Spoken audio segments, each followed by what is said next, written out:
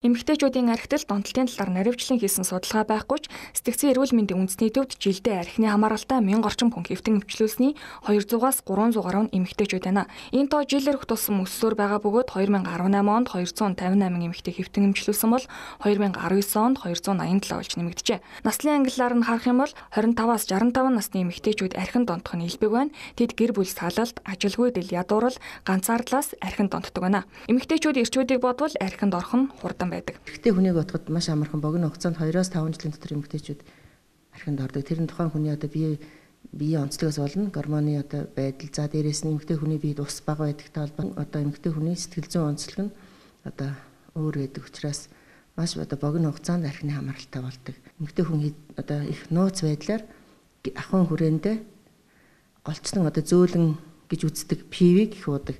За тэрийг бол архины хамааралтай болдог гэж ойлгодгоо. Сэтгцэн эрүүл мэндийн үндэсний төвийн донтох эмгэг судлалын клиник нь архины хамааралтай хүмүүсийг хэвтүүлдэг 26 ортоогоос 4 нь эмэгтэй хүмүүс хэвтэн эмчлүүлж байна. Энэ 4 ор байнга оочор дараалал тасардаг байна. Хэвтэн эмчлүүлж байгаа эмэгтэйчүүд нь хизээч архин донтсноо хүлээн зөвшөөрдөггүй, ар гэрийнхэн шахалтаар л эмнэлэгт ханддаг байна. 3-4 л хонж байна да. 4 хоног дээр л авч. Хаяалаг найз нөхдөдөө эдэж уун тэгэд өөр юм байдгүй.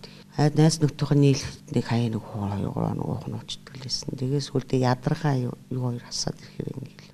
Тэгээд эдийн дээрээ сайхан хэмжлүүлэл байжлаа. Архиталт нийслэлээс илүү хөдөөр нутагт эрс нэмэгдэж байна. Мөн л эмэгтэйчүүд архины хамааралтай болсоор байна.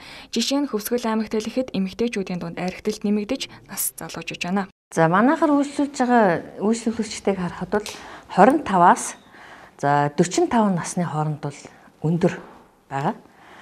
За яг нэг 50-аас 60 наснд бол харьцангуй бага гайгүй тийм. За эндээс сүүлийн үед эмэгтэйчүүд нэлээх уух хандлагатай байна гэж би яриад байна. Тэгэхээр энэ дээр яг ажлын нөхцөл байдал, за нийгмийн асуудлаас тэгээ бас нэг гэр бүлийн энэ хүчирхийлэл байна. За мөн дээр нь нөхөр нь юм уу архиудаг энэ төр эмэгтэйчүүдийн бага уух зорилгоор бас өөрөө ингэж амссаар байгаад ингээд донтох эмэгний хэрэгж байгаа олон гэр бүлүүд бас сэтгэл бол эмзэглүүлж байгаа. Архины хамааралтай болсон эмэгтэйчүүд эмчлүүлээд гардагч 10 эмэгтэйн 8 нь эргэж архинд орон давтан эмчилгээнд хамрагддаг. Архинаас гарах тухайн хүний сэтгэл санаа, бие физиологийн онцлогоос шалтгаалдаг. Эмэгтэйчүүдийн архиталтыг багасгах зорилгоор тэднэрүү чиглэсэн сургалтыг шатараатаагаар хийж байна. Мөн архины хамааралтай болсон эмэгтэйчүүд жилээрх тусам нэмэгцээр байгаа эмд сэтгцэн эрүүл мэндийн үндэсний төвийн наркологийн засгийн эмэгтэйчүүдийн орыг нэмэгдүүлэх шаардлагатай байгаамаа.